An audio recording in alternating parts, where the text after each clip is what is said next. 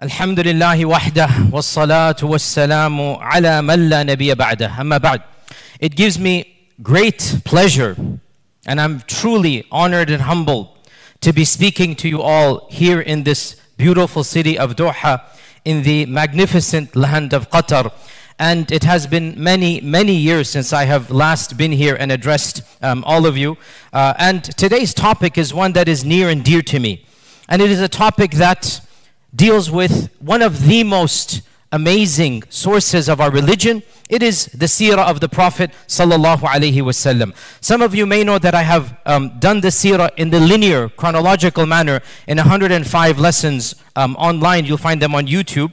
And alhamdulillah, I'm very humbled at that contribution. But the Sirah is a never-ending source of knowledge. And I am now going over the Sirah all over again, but from a different angle, a different lens. And that is going through the Sirah, looking at the Sirah from different motifs, different angles. So for example, today is one example of the project I'm doing, looking at the Sirah in light of stress and anxiety. How can we solve the problems of our daily life, the anxieties, the stress, the nervousness we feel through the light of the Sirah? Another example would be leadership through the Sirah, management skills through the Sirah. So we're looking at the Sirah, I'm looking at the Sirah through the different motifs of aspects that affect our daily life. Now, today's topic is extremely relevant to every single one amongst us. And inshallah ta'ala, I'm going to jump straight in because time is extremely limited. I have around an hour or so to talk. Actually, I've taught this seminar quite literally in day-long seminars. So this is going to be a condensed version of something I do much longer than this. And because time is limited, we're going to jump straight in. And I'm going to tell you there are 5 primary points that I'm going to be mentioning about this topic. 5 points. So if you're able to memorize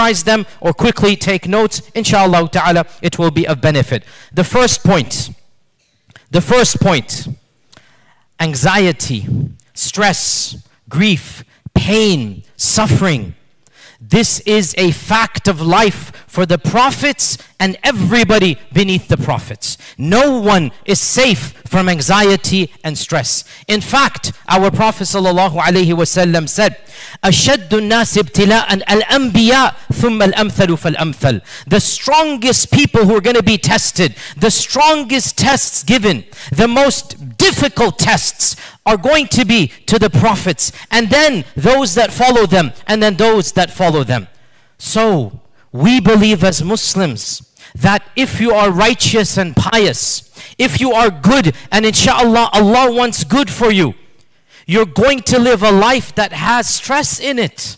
This is in contrast to some versions of other faith traditions. You know, I'm from Texas. I'm born and raised and live in Texas. Their version of Christianity, which is not mainstream, but their version of Christianity actually has something that they call the good news gospel. That if you are a righteous person, then you're going to live a comfortable life, a wealthy life. If you don't have wealth, and you don't have trials and tribulations, according to them, if you don't have wealth and you don't have luxury, you are not beloved to God. And of course, there's a reference to this in the Quran as well. وَقَالَتِ الْيَهُودُ وَالنَّصَارَى نَحْنُ أَبْنَاءُ اللَّهِ وَأَحِبَّاؤُهُ قُلْ فَلِمَ يُعَذِّبُكُمْ بِذُنُوبِكُمْ. We don't believe that if you are righteous, you shall be given this world. This is not the world that is the abode of the righteous. On the contrary, if you are truly righteous, if Allah wants good for you, if Allah wants to raise your ranks, well, that's going to be demonstrated by passing one trial after another. And in fact, the more tests and trials come down, potentially, the more beloved you are. Potentially, we're going to come back to this point. Potentially, the more beloved you are to Allah subhanahu wa ta'ala. In fact, the notion of pain and suffering, the reality of what we call evil in the world today, this is a very deep topic, and I don't have time in this seminar to go into it, but you should all be aware that the reconciling of evil, of pain, of anxiety with the existence of a loving, merciful God, it is a classical problem of philosophy. It goes back to the pre-Socratic philosophers. Every philosopher, every theologian of every religion has attempted to reconcile. If God is so loving, if God is so merciful, if God is so powerful, well then, Why am I in pain? Why did my cousin's child die of cancer? Why did that tsunami wave come and kill those innocent people? And of course, this is, if you know your philosophy, this is the branch known as theodicy. An entire branch of philosophy deals with this one topic of anxiety and stress versus a loving God. How and why would a loving God inflict pain and anxiety amongst the people, some of whom from ours are very innocent? Why would God do this? Again, much can be said. Time is very limited. But we must, as point number one, before we move on to point number two, we must contextualize. Why are the prophets tested when they are the chosen of God? Why are those right after them tested the most? أشد الناس ابتلاء الأنبياء إن الله تعالى إذا أحب قوما ابتلاهم. Hadith in Bukhari. When Allah loves a qawm, a person or a group of people, He shall test them. When Allah loves you, you shall be tested. But why? If Allah is ala kulli shay'in qadir, which indeed He is, and Allah is Rahman and Rahim, which indeed He is Arhamur Rahimin. He is the most merciful of all who show mercy. So if Allah is the most merciful and Allah is the most powerful, then why pain? Why suffering? Why is there so much anxiety and grief?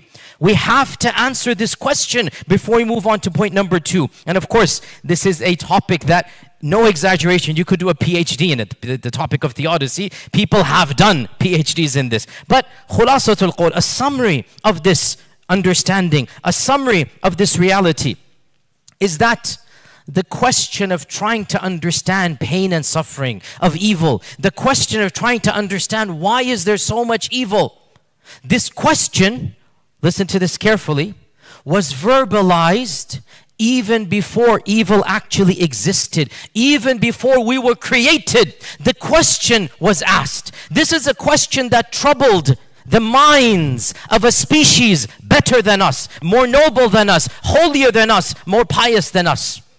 When Allah announced to the angels, this is in the Quran, the first story, the very first story. When Allah announced to the angels, "Inni ja'irun fil ardi khalifa." I'm going to create this new creation. These are the characteristics of this creation. This is what's going to happen to this creation. What did the angels ask? The angels didn't ask, "Oh Allah, how fast will this creation run? Shall they fly? How big are they?" They don't care about these things. What did the angels ask? They asked this exact question that we're dealing with right now in this lecture. Why would you do this, oh Allah?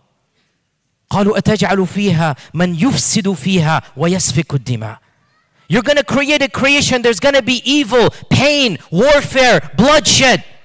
And here we are, pure and holy. We don't have civil war up in the heavens. There's no blood being shed in the heavens. There's no pain in the heavens. There's no suffering up here. Why would you create this creation and there's going to be evil in it? قالوا أتجعل فيها من يفسد فيها ويسفك الدماء ونحن نسبح بحمدك ونقدس لك. Here we are, pure, holy, نسبح, نقدس. Allah subhanahu wa ta'ala replied to them. And He said, what did Allah say? Louder. إني أعلم ما لا تعلمون. I know what you do not know. Now, the response of the divine to the angels, this is really powerful for us as believers. Allah subhanahu wa ta'ala did not answer them in a manner that we would call philosophical. He didn't deconstruct the question. He didn't legitimize why there's pain, why there's evil, why there's suffering. On the contrary, He responded in a way that we would call faith-based. You're going to have to trust me on this one. You're going to have to trust me. You won't understand. It's beyond your pay grade to understand this. You'll never fully rationalize.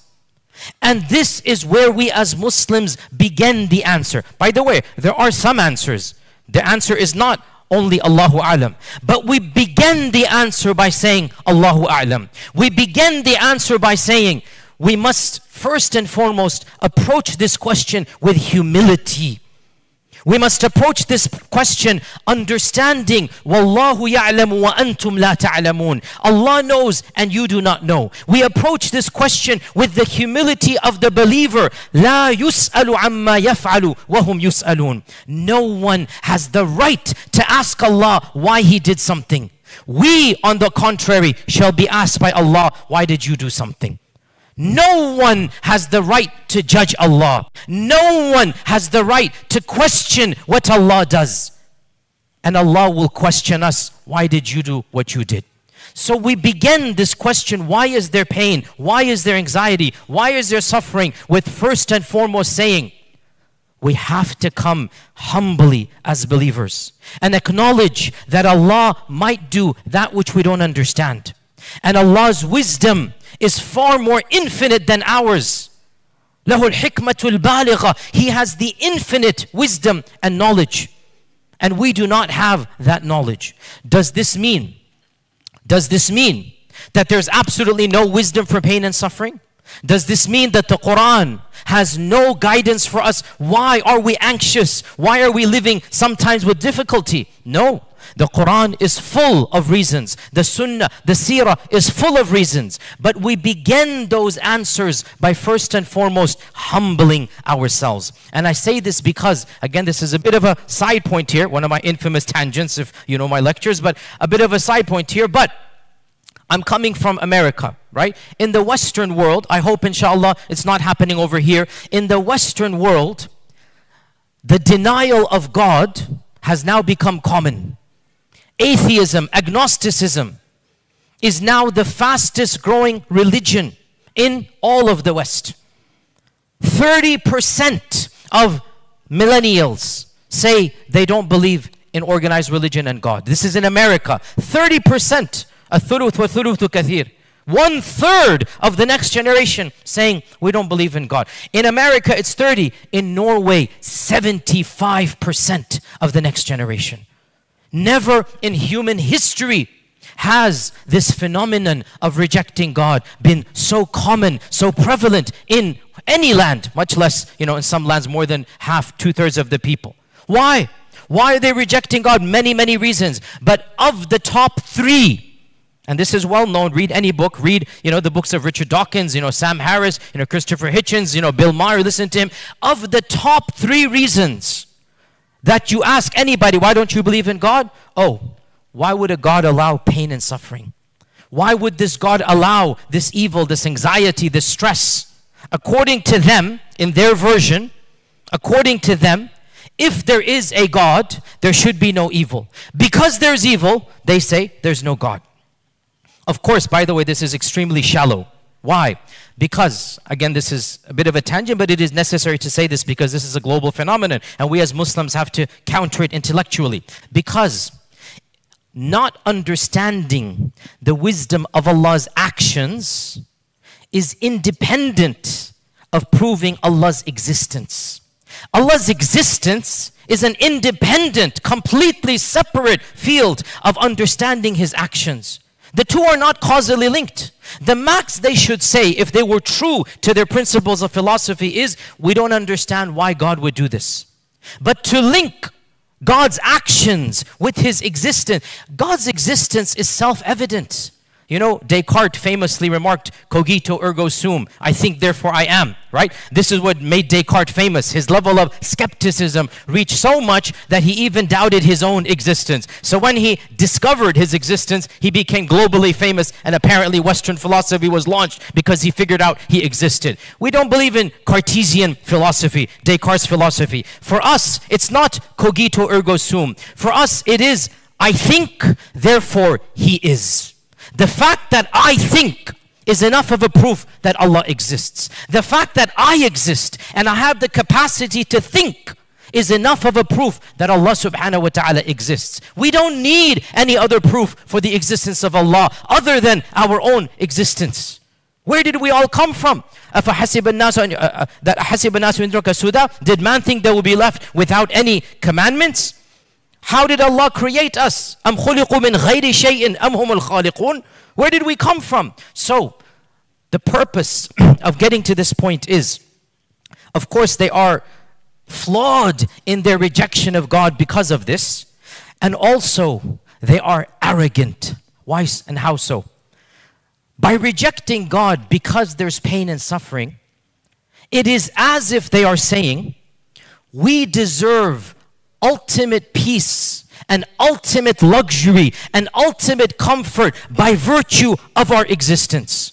Oh God, because you created us, you must give us everything we desire. And I say, and I've said multiple times, a rejection of God is not based upon philosophical objections. It is based upon arrogance and takabbur. That is where a rejection of God comes from. Now we say to such people, this world that you desire, that is free of stress and anxiety, this world that you desire, that has no pain, no evil, no suffering, we too desire it. In fact, we go more than you. We actually believe it exists. In fact, we aim to enter that world. The only difference is we believe that world shall be gifted by Allah when we show Him we want it. You, on the other hand, demand it after having done nothing. And when you don't get it, you throw the biggest intellectual tantrum imaginable. And you say, because this world is not here, I don't want to believe in God. And this is essentially satanic, right? Because what did Iblis do? What was Iblis's kufr? The kufr of Iblis was takabbur. قَالَ أَنَا خَيْرٌ مِّنْ خَلَقْتَنِي مِنْ نَارٍ وَخَلَقْتَهُ مِنْ طِينٍ. Iblis wanted things in a certain way. When that didn't happen, Iblis said, I'm not going to worship you, O God. And by the way, no doubt Iblis is very foolish and arrogant, but the arrogance of those who reject God is worse than that of Iblis. Because Iblis did not reject the existence of God. Iblis rejected the worship of God, which is bad, but it's not as bad as those who reject God. The point being, we also want a world that is stress-free. But here's the point. Where is that world? It's the next world. And it is called the stress-free world.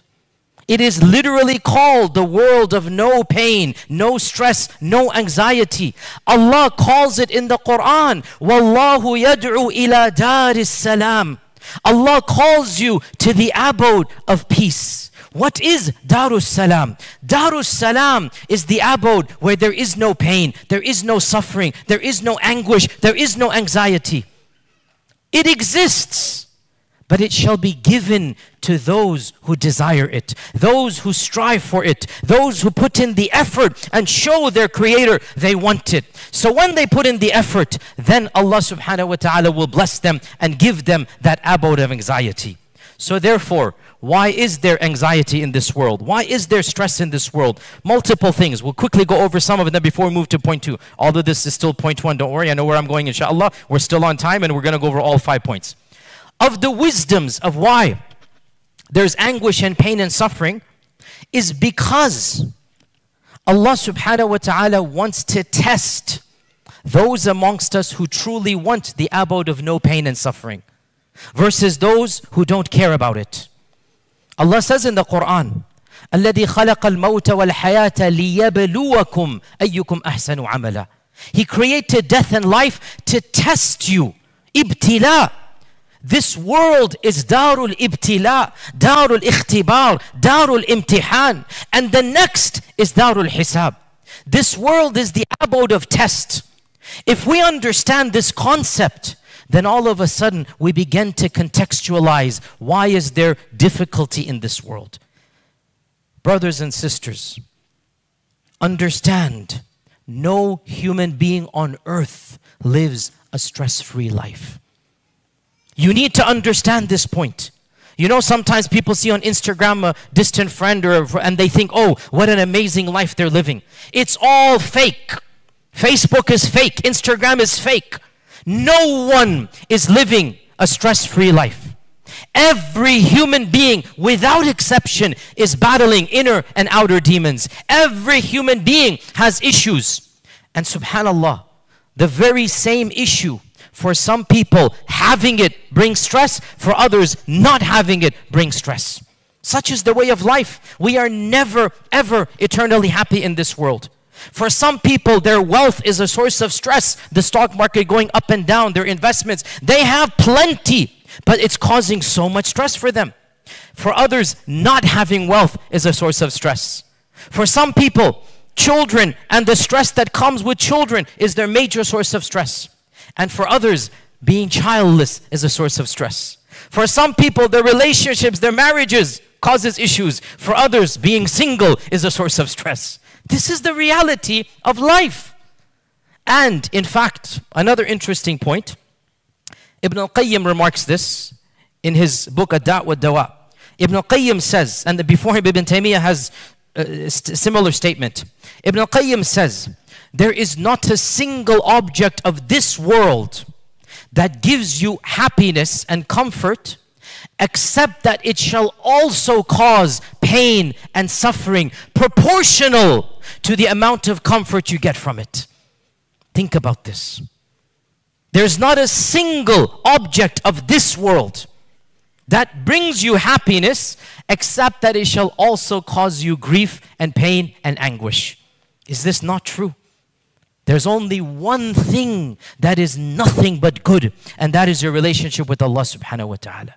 Your iman in Allah, your ibadah, your attachment to Allah, your spirituality, that is the one thing that is 100% positive, shall not have any negatives. So we have to understand pain and suffering is a part and parcel of our existence. And the wisdom of it being here is very clear. لِيَمِيزَ اللَّهُ الْخَبِيثَ مِنَ الطَّيِّبِ أَمْ حَسِبْتُمْ أَن تُتْرَكُوا وَلَمَّا يَعْلَمِ اللَّهُ الَّذِينَ جَاهَدُوا مِنكُمْ وَالصَّابِرِينَ أَيَحْسَبُ الْإِنسَانُ أَن يُتْرَكَ سُدًى أَلِف لام ميم أَحَسِبَ النَّاسُ أَن يُتْرَكُوا أَن يَقُولُوا آمَنَّا وَهُمْ لَا يُفْتَنُونَ. Multiple verses are telling us, do you really think you're not going to be tested? Do you think this life is going to be a piece of cake? We tested the people before you. We're going to test you as well. And the purpose of the test is to see who amongst us does the best deeds. Who amongst us passes one test after another. And that's why going through tests with full conviction, going through tests with faith is of the highest ways to enter the highest levels of paradise. Passing these tests is the way we attain a stress-free life in the hereafter.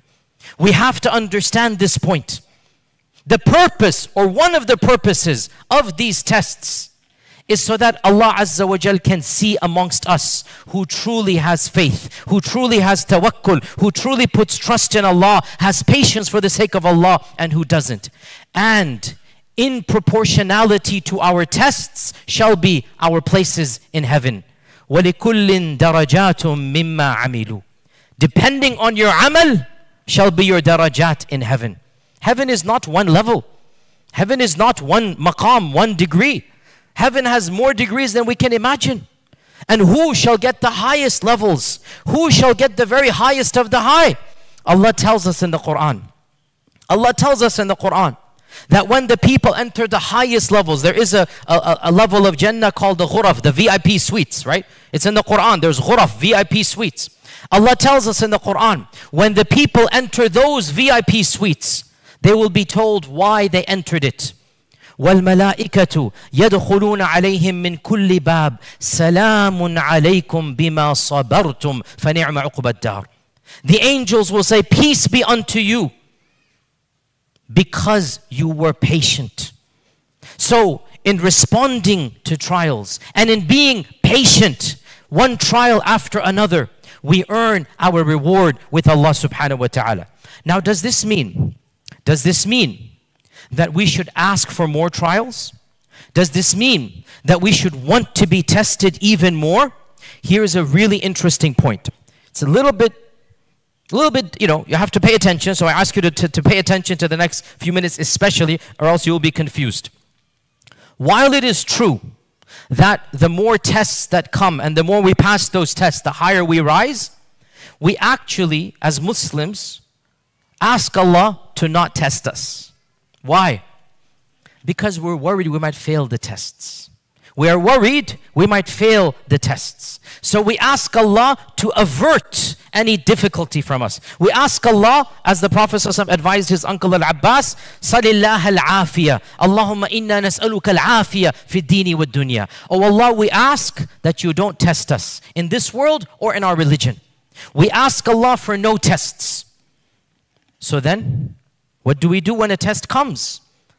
When a test comes, we need to understand that Allah has chosen us and given us the opportunity that other people are not being given. The hadith in Bukhari, our Prophet ﷺ said, لا تتمنوا لقاء العدو. Don't desire to meet the enemy. Don't desire to be put in a test. But if you find yourself on the battlefield, then be firm and be patient and fight the way Allah wants you to. Don't desire to be put in that situation. But if you find yourself there, well then, stand up and do what Allah wants you to do. That's our attitude. It's literally this attitude. If Allah has chosen to send a test upon us that other people are not tested with, if we have a calamity, a musibah, an anxiety, a stress that is far above what anybody else has, well then realize Allah has given you the opportunity to rise up far above anybody else. And this leads me again to another point. Again, we're still in point number one here. Don't worry, guys. I'm still following track of time. Still in point number one. This notion that if I'm being tested, God doesn't love me. Allah's angry with me if I'm being tested. This notion, we need to remove it from our minds. We need to get rid of it. It is not a part of our Islamic theology to think bad thoughts of our Creator. We have good thoughts of Allah, husna dhan in Allah subhanahu wa ta'ala. You know, in the beginning of the Risala Muhammad, in the beginning of the Sirah, our Prophet sallallahu alaihi wasallam had similar thoughts. Perhaps Allah is angry with me. And Allah revealed, مَا وَدَّعَكَ رَبُّكَ وَمَا قَلَى وَلَلْآخِرَةُ خَيْرٌ لَكَ مِنَ الْأُولَى. Your Lord has neither abandoned you, nor is He angry with you. And indeed, the future shall be brighter for you than yesterday was. The future shall be brighter. We always think optimistically of Allah. Somebody will say, but the Quran clearly says that when a calamity comes, it's because of my sins. وَمَا أَصَابَكُم بِمُصِيبَةٍ فَبِمَا كَسَبَتْ أَيْدِيكُم. It's in the Quran.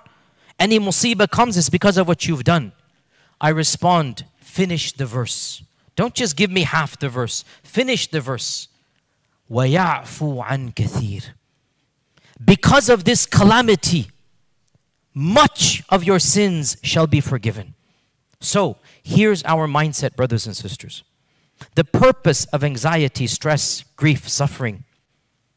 The Prophet ﷺ said, مَا أَصَابَ عَبْدٌ قَطْ لَا هَمٌّ وَلَا حَزَنٌ. No pain, no anxiety, no stress, no grief afflicts a mu'min. And they are patient, except that Allah will forgive their sins and raise their ranks. Even a thorn pricks them, that shall give them reward. We don't want to be tested. But when the test comes, understand, Allah has given you the opportunity to rise above others. And if He's given you that opportunity, He knows you shall pass the test if you want to do so. Allah never sets you up for failure. لا يكلف الله نفسا إلا وسعها. You know, a lot of times when the test comes, we're like, I can't do this. I can't pass this. This is too much for me. And I say, no, never think this. Never think that the test is too much for you. On the contrary, you have to have certainty that you're going to pass the test. How can you doubt yourself when Allah has not doubted you? Allah has not doubted you. Allah has tested you because He knows you can pass the test. It's in the Quran. You're not going to be tested with more than what you can bear. So if you find yourself in a difficult test, guess what? Allah trusts you. And Allah knows you can pass the test. You have within you the iman, the fortitude, the taqwa, the tawakkul. You have in you all of the tools that you need to pass that test. But you have to turn to Allah and discover those tools. Don't give up and say, why am I being tested? How is this happening to me? No. So, if Allah loves someone, He shall test them. And the more He loves them, the more they shall be tested. We don't want tests and trials. Nobody wants it. But when it comes unto us, then know Allah Azza wa Jal has chosen. It's literally like, imagine in a battle, the general is talking to his army and he says, I'm going to choose one warrior to go and, do the battle and start and whatnot. Nobody wants to be that warrior. But imagine when the name is called and the warrior stands up, there is an element of pride. There is an element of honor being given. وَلِلَّهِ الْمَثَلُ الْأَعْلَى. To Allah belongs the most perfect example. If Allah has called you and chosen you and asked you to stand up for a higher test, well then guess what? That means He wants you to go much higher. How about the issue of because of my sins that the Quran says? The response. Why are you looking at it as a binary either or? Yes, every calamity is because of something we've done. But rather than looking at it as a punishment, look at it as an expiation, a kafara. Allah wants to get rid of your sins now so that you're scot-free in the next life. Allah wants to cleanse you here and now so that the qabr is shining bright, so that the hereafter is firdaus al-a'la, so that you can go to Jannah bighayri hisab. And in order to do that, you have to go through some trials in this world. So don't look at it as a binary, I'm being punished because I'm evil. Rather, this is a test. I know I've done something and this is going to cleanse my sins, but I'm going to come out a stronger, a better person. I'm going to come out, inshallah ta'ala, passing this test. So this is point number one. All of this is point number one. And that is tests and trials, anxiety and stress, grief and pain, suffering. Not only is it a part and parcel of existence, it is actually for us as Muslims, a potential sign that Allah loves you more than He loves other people. So we need to have that in our minds, a positive attitude towards Allah. The technical term, husn al-dhan billah. A positive attitude towards Allah. You are not being punished because you're evil. You are being given the chance to redeem yourselves, to rise to new heights that you would otherwise never have gotten to. Allah knows you deserve higher than what you have right now. Allah knows you have the potential to shine, but for whatever reason, you're not shining. So, Allah in His wisdom decided to inflict upon you something, pain, suffering. Something was blocking your potential. So if Allah removed it, in order for you to rise to your potential, that is not a punishment. That is a blessing in disguise. I say to you bluntly, brothers and sisters, I say to you bluntly, anything that brings you closer to Allah, it is a blessing. Anything that causes you to increase your spirituality and attachment, to recognize your own mortality, to make you more conscious of your finite life on this earth so that you can prepare for the infinite life in the next life, this is a blessing unto you. There is no evil. If you come out of evil, a better person, a stronger person. That was a gift Allah gave to you. Point number 2 now. We're moving on, don't worry. We're going to do 5 points. Point number 2. We learn from the Sirah that tests and trials, stress and anxiety are going to impact you. You're going to feel stressed out. You're going to feel anxiety. You're going to feel sadness. Now this might seem a very obvious point to some of you. Good for you. Unfortunately, some people have misunderstood the religion. And some people will tell you, when a tragedy happens, when you're feeling down and depressed, when you're sad, some people will tell you, if you have Iman, you won't feel sad. If you have Iman, you won't be depressed. Why are you sad, brother? Why are you depressed, sister? This means you don't have Iman.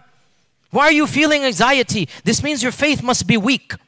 And rather than help you, they make you feel even more guilty. You're already suffering. Now you're being told you're suffering because you don't have faith in God. Right? That's why my point number 2, which might seem self-evident, but it needs to be said. No matter how strong your iman is, no matter how strong your faith in your Creator is, it's normal and okay. It is prophetic to feel anxiety and grief and stress. Our Qari, right now, that recited the verses, beautiful verses. They're actually one of my favorite verses in the Quran, Surah Al-Hijr, conclusion. Allah subhanahu wa ta'ala says, وَلَقَدْ نَعْلَمُ أَنَّكَ يَضِيقُ صَدْرُكَ بِمَا يَقُولُونَ. We know, Ya Rasulullah, your heart is in anguish and stress because of the lies that they say.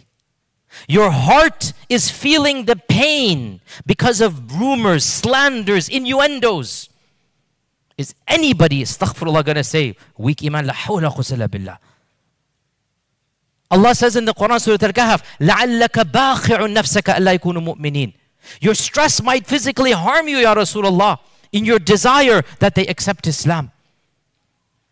We know from the Sirah multiple incidents where the Prophet ﷺ was anxious, was sad, was even he was crying ﷺ. In the famous incident of the Battle of Mu'tah, when Zayd ibn Haritha was killed, and Abdullah ibn and Ja'far ibn Abi Talib and Abdullah ibn Rawaha, when they were all massacred in the Battle of Mu'tah. Very tragic story. Go read the Sirah or listen to the Sirah. And of course, Zayd, by the way, who is Zayd? And what will make you understand who Zayd is? Zayd is the one Sahabi Allah mentioned by name in the Quran. Even Abu Bakr as-Siddiq radiyallahu anh is not mentioned by name. He's mentioned by a proper pronoun. إِذْ يَقُولُ لِصَاحِبِهِ أي Abu Bakr as-Siddiq. As for Zayd, فَلَمَّا قَضَى زَيْدٌ مِنْهَا وَطَرًا. Zayd is the only Sahabi mentioned by name in the Quran. Zayd, who will make you understand who is Zayd? The day our Prophet ﷺ passed away, our mother Aisha remarked, and Aisha is the daughter of Abu Bakr. Our mother Aisha remarked, if Zayd were alive today, no one would have chosen my father over him. This is Aisha saying, if Zayd were alive today, he would have been the choice over my father. But subhanAllah, most of us have no clue who Zayd is. Zayd is the quote-unquote adopted son before Islam of the Prophet ﷺ.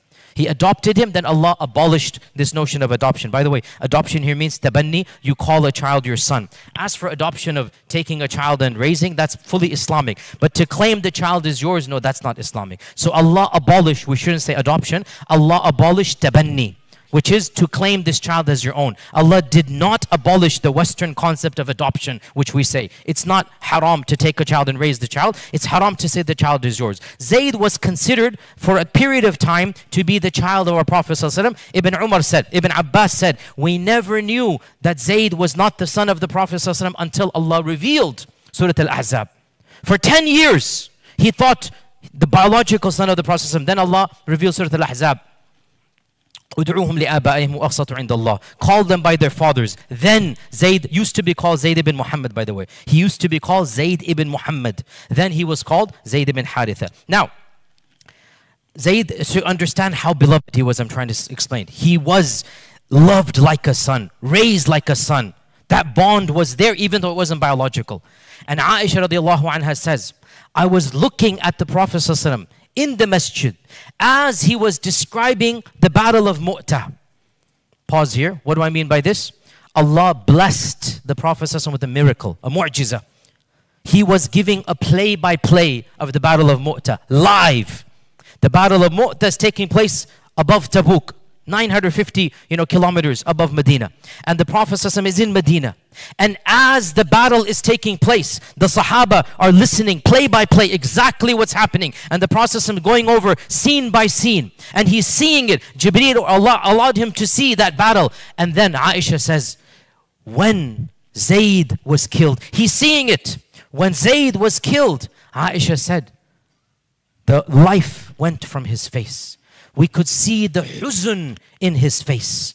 His face became pale, stopped talking, and he sat down from the grief. This is what we call in English shock. He's just seen and heard the news that is gonna bring this to, he can't speak. Color leaves his face. And he's so overcome with emotion, he has to physically sit down. بِأَبِي وَأُمِّي صلى الله عليه وسلم.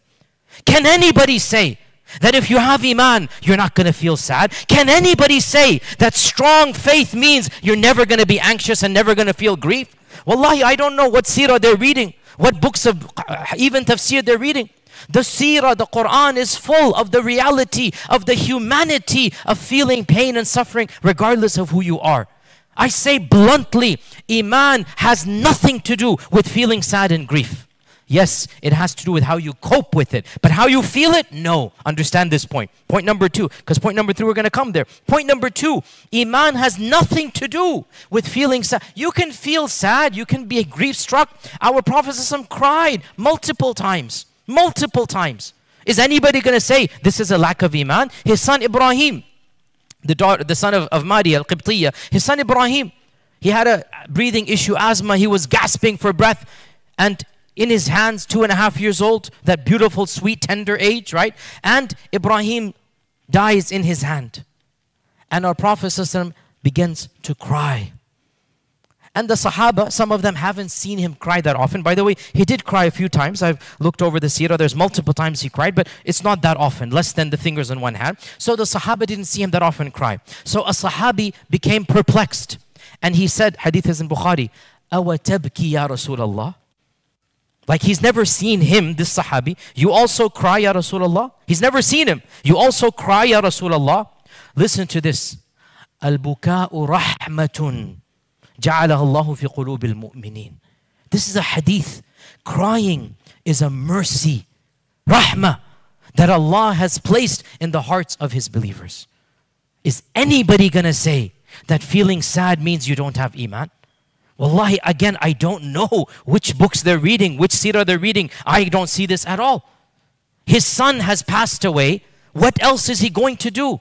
He's crying and he says to Allah, we are sad, O Ibrahim, that you have left us. But we say what will please Allah. Inna lillahi wa inna ilayhi raji'un. Inna ala firaqika al-mahzunun.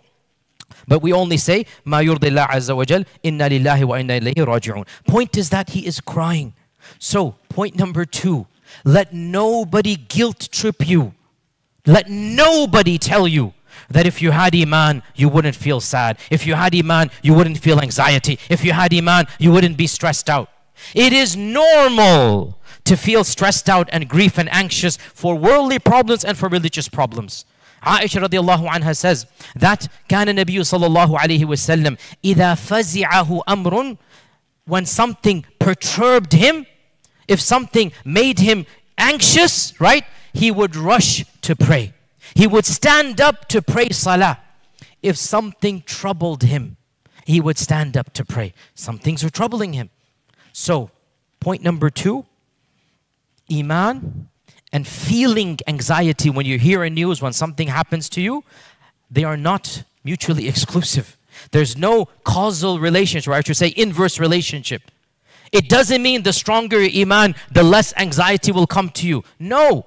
When a loved one dies, when a calamity happens, when you are overstruck with grief, it is normal, 100% normal to feel. In fact, again, I'm summarizing a lot because much can be said. One more incident, then we move on to point number 3. One more incident. Beautiful incident that shows us the reality of shock. The incident of Ta'if. The incident of Ta'if. Our mother Aisha radiallahu anha, she didn't know the Meccan seerah because, meaning she didn't watch it live. She didn't, she wasn't watching Meccan seerah. She was too young. So she knows the Madani seerah. She's lived through the Madani seerah. And she has seen the battle of Uhud. And she knows the pain and the anguish that happened in the battle of Uhud. Multiple wounds, bleeding for 2 weeks, right? 3 times assassination attempts in the battle of Uhud. 3 separate attempts to assassinate the Prophet in the battle of Uhud. Lost his uncle, lost 70 of the Sahaba. So she says, O Messenger of Allah, was there any day more painful to you than the battle of Uhud? Any day more painful than Uhud? The Prophet said immediately, yes. The day of Ta'if was more difficult than Uhud. The day of Ta'if was more difficult than Uhud. When the chieftains of Mecca rejected me. Now he didn't go into detail, but we know from the seerah, the public mockery of the Prophet ﷺ was unparalleled on that day. The entire city saying vulgar things, nasty things, laughing about him. And subhanallah, this is a pain that was worse than Uhud. You know, when we were children, we were taught that nursery rhyme, sticks and stones may break my bones, but words don't hurt you or don't hurt me. Nothing could be further from the truth. Sometimes words hurt more than a physical pain. Sometimes slander, sometimes a loved one statement pierces your heart like a bullet. And our Prophet ﷺ, being the dignified, kareem, noble man that he was, to be mocked in that manner hurt him more than the physical pains of Uhud. You understand this point? So he said, I left the city and I did not know where I was until I got to Qarn al-Manazil. Now this is it's glossed over in the Sirah, but I looked this up. Where is this Qarn? Where is this Qarn al-Tha'ala? Where is this place Qarn al-Tha'ala? Where is it? And I found out this is a place that is 2/3 of the way between Ta'if and Mecca, closer to Mecca. And it takes around 4 to 5 hours to walk from Ta'if to Qarn al-Tha'ala. This phrase is powerful. I had no idea of time, space, until the next thing I know, I'm there. And this is what we call shock. No recollection of what's going on until finally I find myself over here. Again, brothers and sisters, don't let anybody guilt trip you that because you're in shock, because you're in pain, because your heart is in anguish, that this means you don't have iman. This is point number 2. It is normal, it is human, it is prophetic to grieve, to cry, to feel the pain. Allah empathize. And by the way, this is another point here. Part of the therapy, when somebody's in pain, you validate their pain. You don't dismiss it. When you dismiss somebody else's pain, you exacerbate it. You make it worse. You empathize. Why is Allah saying, we know it hurts, Ya Rasulullah. Why is Allah saying, be patient, Ya Rasulullah. Turn away from these people. We know what's going through.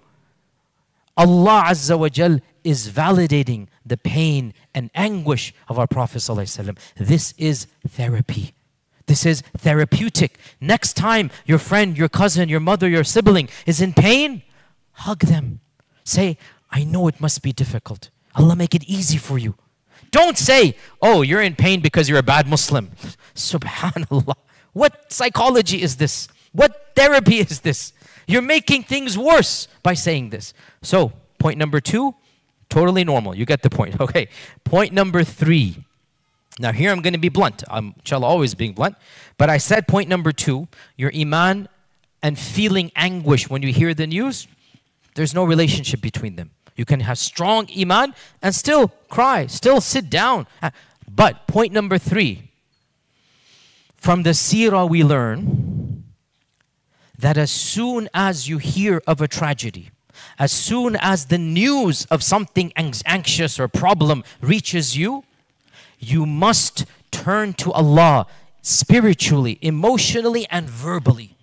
You must establish an immediate connection with Allah. And if you delay in establishing this connection, now I will be blunt here and tell you, this is a weakness of iman. To feel anxious, no problem. To delay in connecting to Allah, yes, a problem. 2 different things. The lag that you have between hearing the news and between contextualizing why this is happening, understanding Allah has chosen you, understanding this is a test and trial and inshallah I'm going to pass it. Allah will help me to pass it. Because there is a lag. There's always a lag, right? The mu'min minimizes this lag. In fact, we can flip the script. The lag indicates your strength of iman. The longer the time frame, the weaker your iman. And the shorter the time frame, the stronger your iman. Our Prophet ﷺ has Ibraheem in his hands. And subhanallah, as soon as the ruh leaves, he says, Inna lillahi wa inna ilayhi raji'un. Zero time lag. Instantaneous. This is Iman. Now, we turn to Allah spiritually. We say, الَّذِينَ إِذَا أَصَابَتْهُمْ مُصِيبَةٌ. It's in the Quran. This is Quranic and prophetic. الَّذِينَ إِذَا أَصَابَتْهُمْ مُصِيبَةٌ قَالُوا إِنَّا لِلَّهِ وَإِنَّا إِلَيْهِ رَاجِعُونَ. We say this phrase. We turn to Allah. We go back to point number 1 so that we understand, why is this happening? What is the purpose of tests and trials? What is anxiety going to gain? Why is Allah testing me? Inna lillah. Everything here belongs to Allah. Whatever Allah took away, a loved one, wealth, health, status, whatever was taken away, it wasn't yours to begin with in the first place. It's not yours. If you don't have something, it's not yours in the first place. Everything we have belongs to Him. So if Allah chose to take it back, well then, He's the Malik al-Mulk. Who am I to say anything? And وَإِنَّا إِلَيْهِ رَاجِعُونَ is a consolation. How is it a consolation?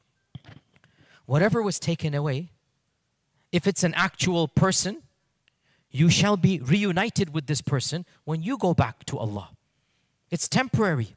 And if it is something else, health or wealth or status or something, well, if you're patient, what you will get with Allah is better than what you lost.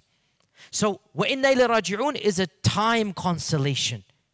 No tragedy of this world is permanent. Find comfort in this. No pain in this world is permanent. Nothing in this dunya is permanent. So if we are patient and turn to Allah, whatever tragedy we have, when we are reunited with Allah, if it's a loved one, we're going to be with that person, inshallah. And if it's other than this, well then, whatever we don't have, whatever was taken away, we will get something better with Allah subhanahu wa ta'ala. So, point number 3. When tragedy strikes, when calamity befalls us, when the source of anxiety is brought up in front of us, we shall turn to Allah spiritually, emotionally, and verbally. And the reason we do so, this is theological therapy. We have to understand why pain is happening. We have to contextualize who we are, who is Allah, and that Allah has the right to test us, and that this test is temporary, and that we shall pass this test, and when we pass it, everything will be fine in the akhirah. So, and I said also, by the way, the lag here, this is beautifully shown in a hadith which we need to mention.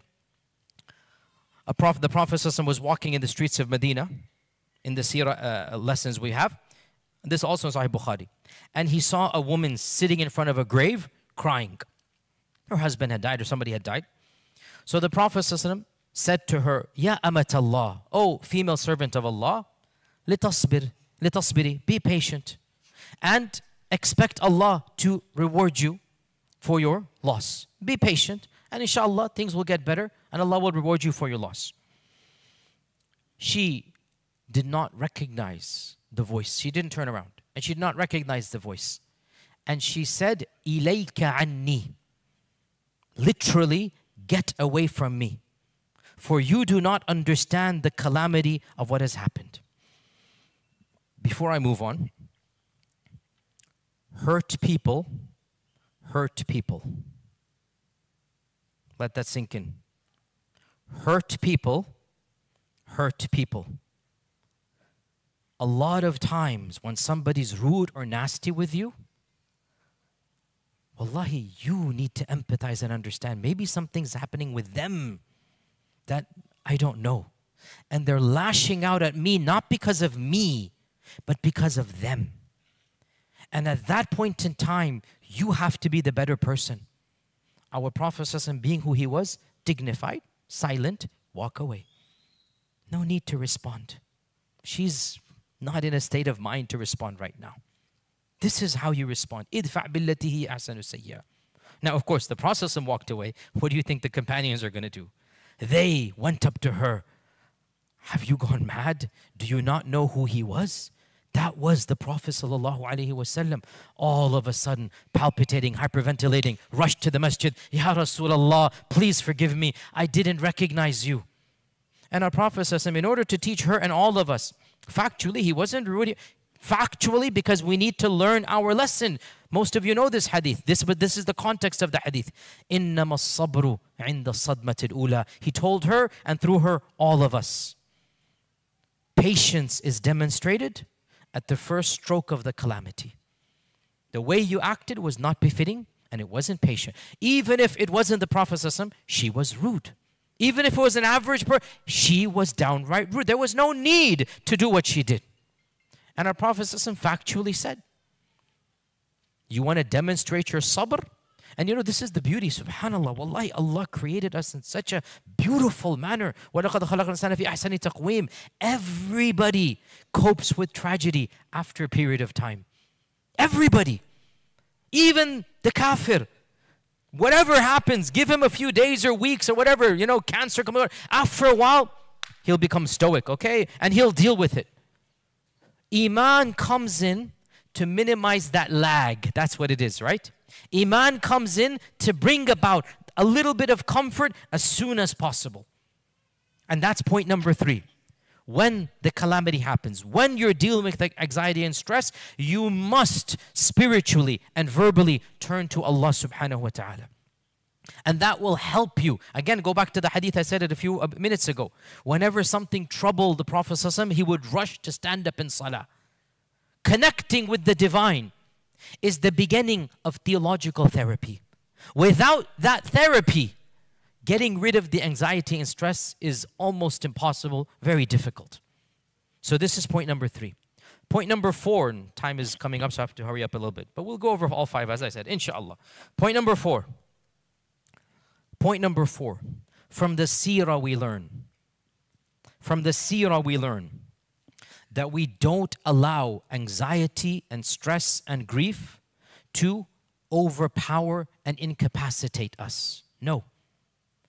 We stand up, we collect our wits, we tighten our belts, and we march forward.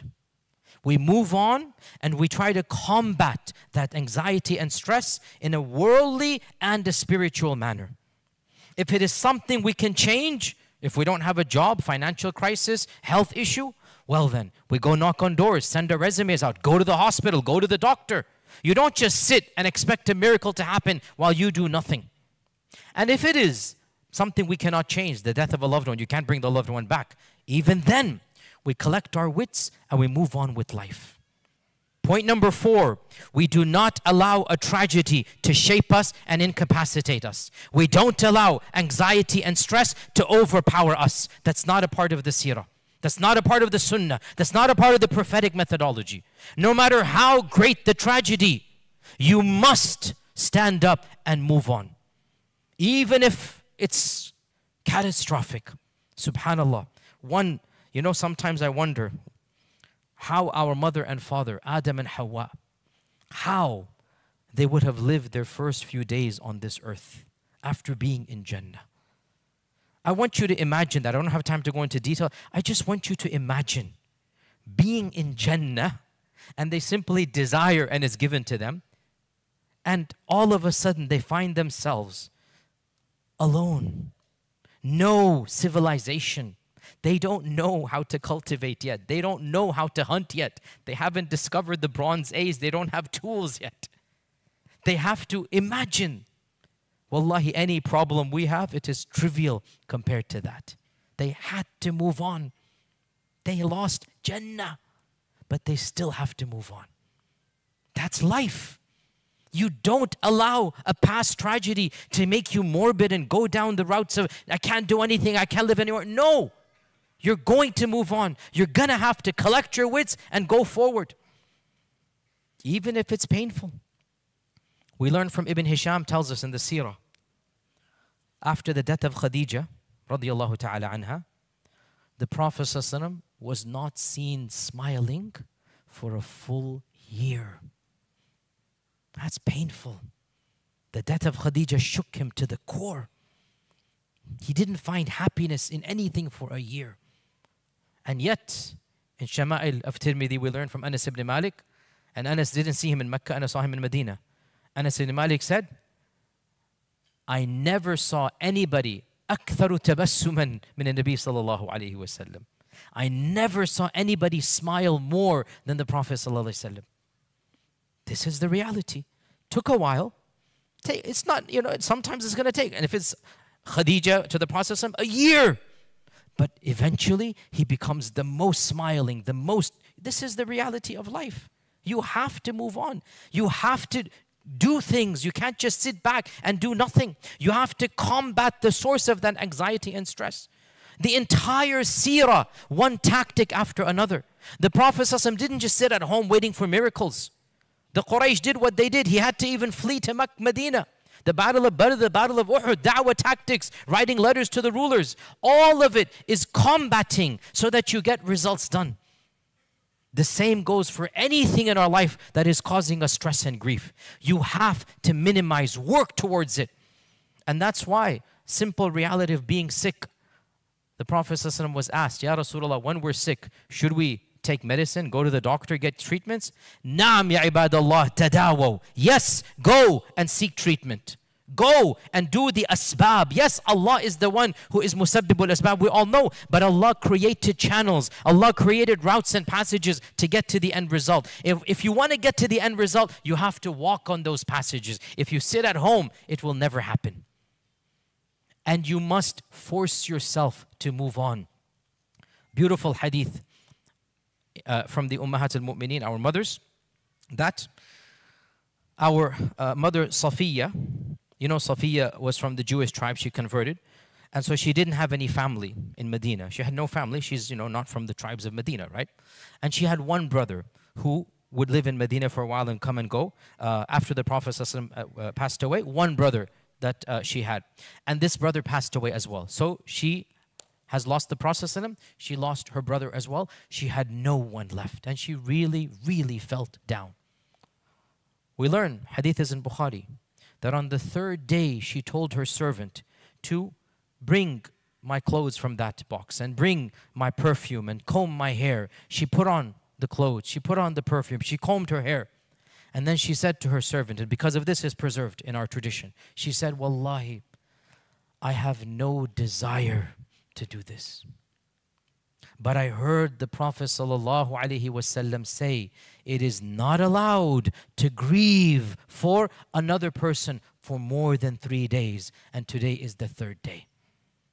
This is Islam. You can't just live in the past.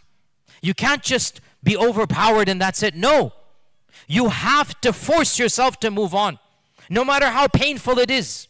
You cannot be incapacitated because of something, because of a tragedy, because of an issue. No. Allah Azza wa Jalla will give you the strength.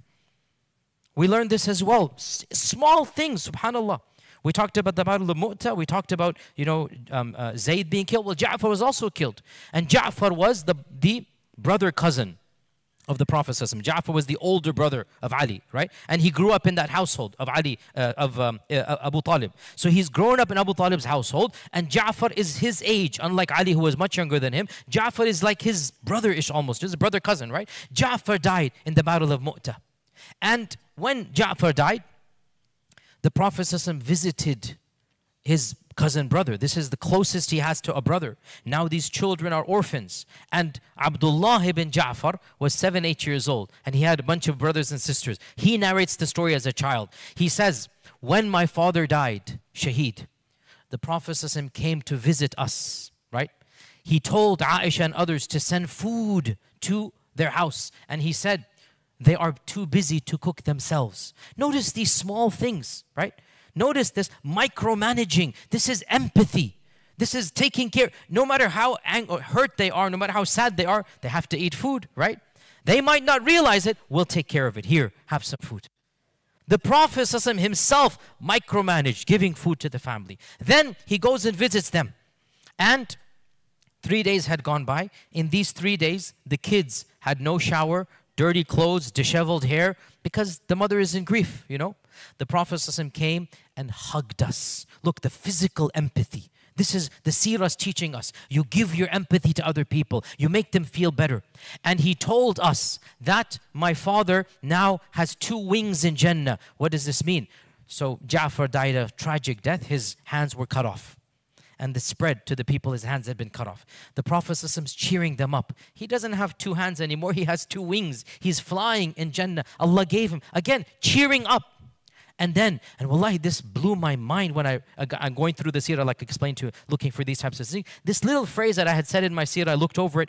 All of a sudden, it just literally like unbelievable, the level of empathy, the psychology of the Prophet ﷺ. The hadith tells us, he saw our condition and he called for a barber and got us haircuts and he brought new clothes for us. They've just become an orphan. They've lost their father. But this is not how you live your life, to go back to the past and just mull in your tragedy. Life has to go on. And no matter what's happened, the 7-year-old kid getting a new thobe, getting a new haircut, what's going to happen? Isn't he going to feel happy? Isn't he going to say, hey, look, mama, look at my new thobe here. Look at this. This is what you call the seerah. Giving positive energy, making people feel happy, getting them back to their lives. You cannot allow a past tragedy to shape the rest of your entire life. That's not what our religion teaches us. No matter how painful it is, tighten up your belt and get to work. Move on with life until you have no life to move on and other people's life will move on. You know, you're sad if somebody has passed away. You feel guilty being happy after they passed away. When you pass on, do you want your children to just live in grief for the rest of your life?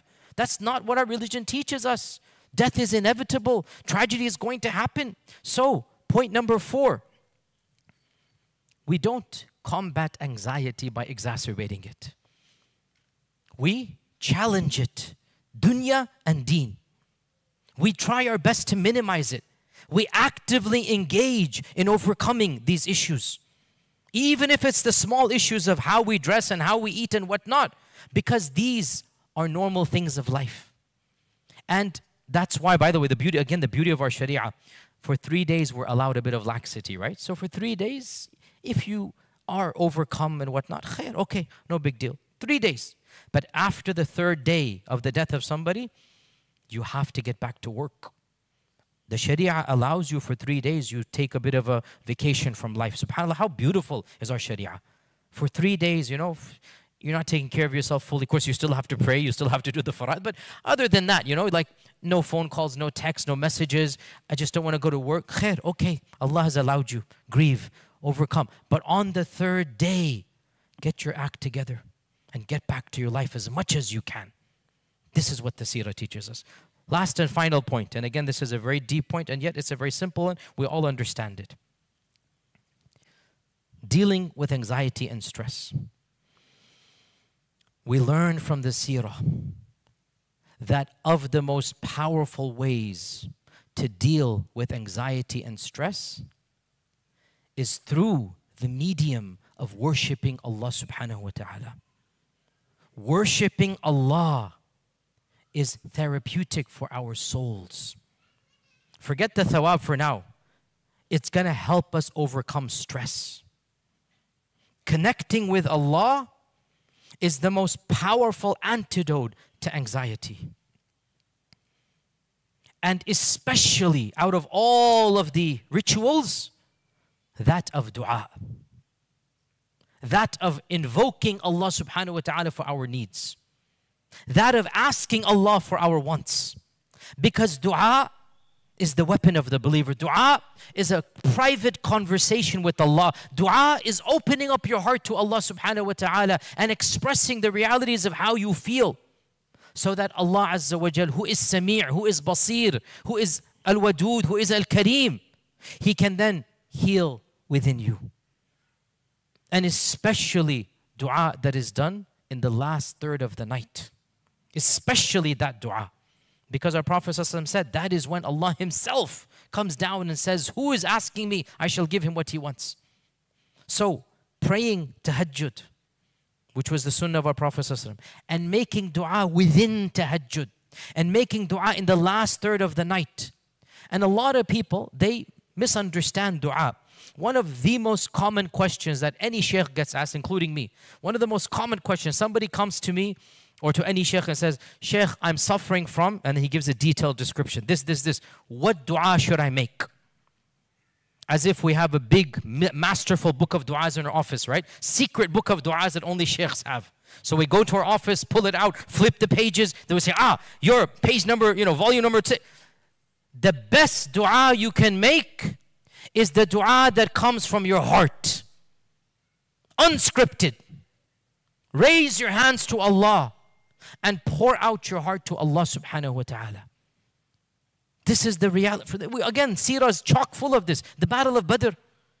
The Prophet spent the entire night in dua. The whole night from Isha to Fajr.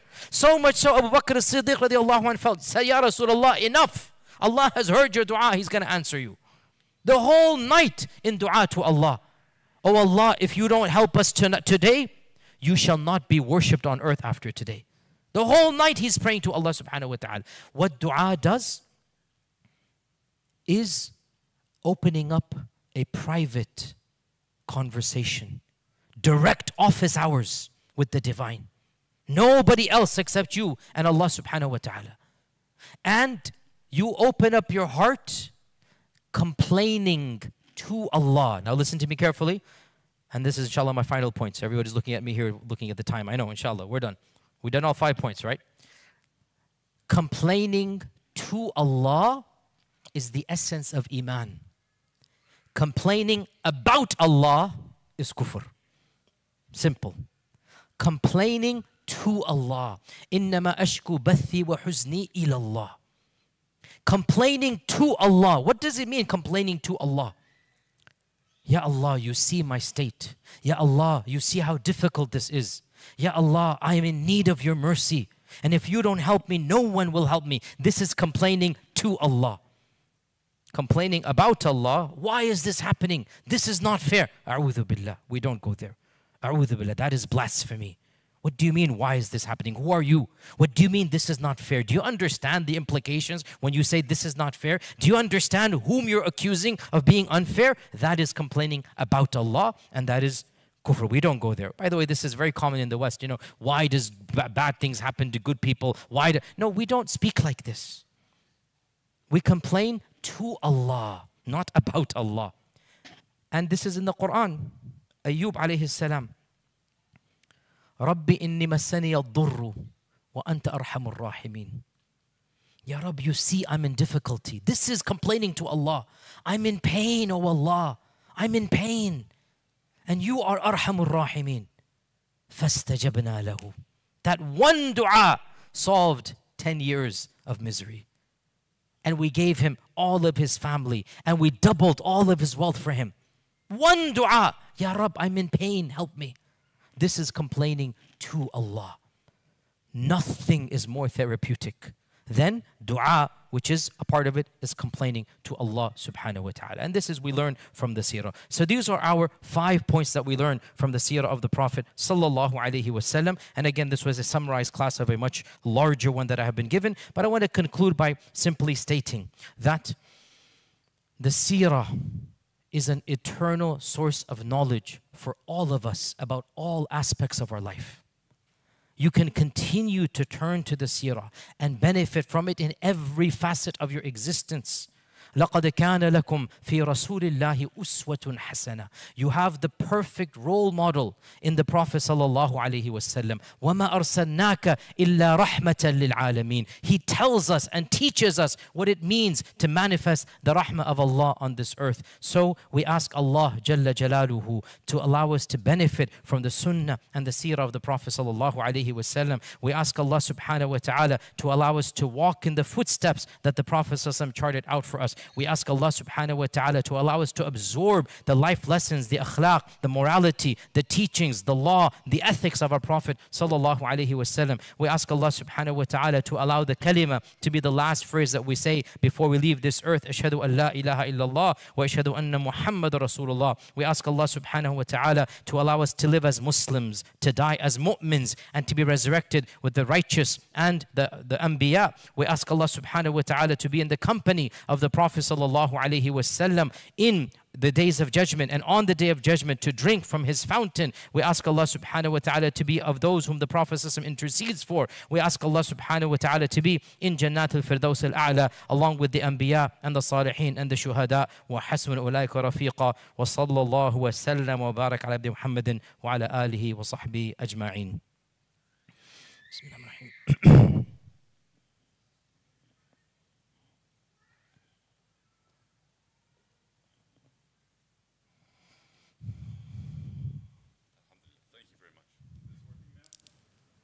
You guys gonna? All right, alhamdulillah. Thank you.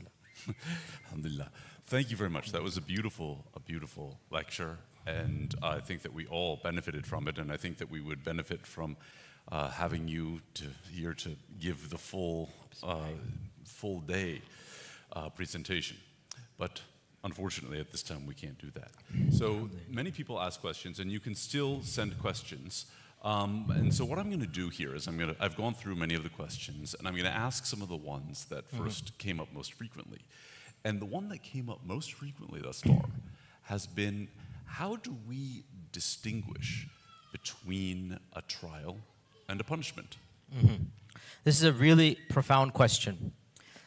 How does one distinguish between a trial and a punishment? Because sometimes, what happens to us in this dunya, what happens to people in this dunya is a punishment. Sometimes what happens to us is not meant to raise the ranks of those upon whom it happens, but rather to give them punishment in this world and in the hereafter. We as Muslims should never ever presume and think that Allah is punishing us for the sake of punishment. This is not in our theology. We have good thoughts of Allah. Allah punishes some people for the sake of punishment, and their punishment in the next life will be worse. We should always assume that's not us. We should always assume we are not in that category.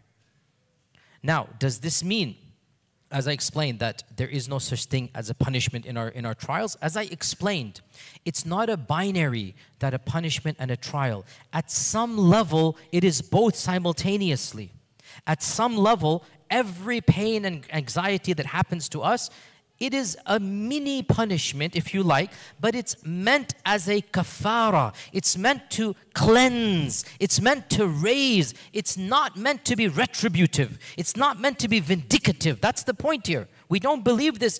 As believers in Allah, we don't approach it with that attitude. It does happen to other people. It happens to those whom Allah gives istidraj to. This is in the Quran, the concept of istidraj, right?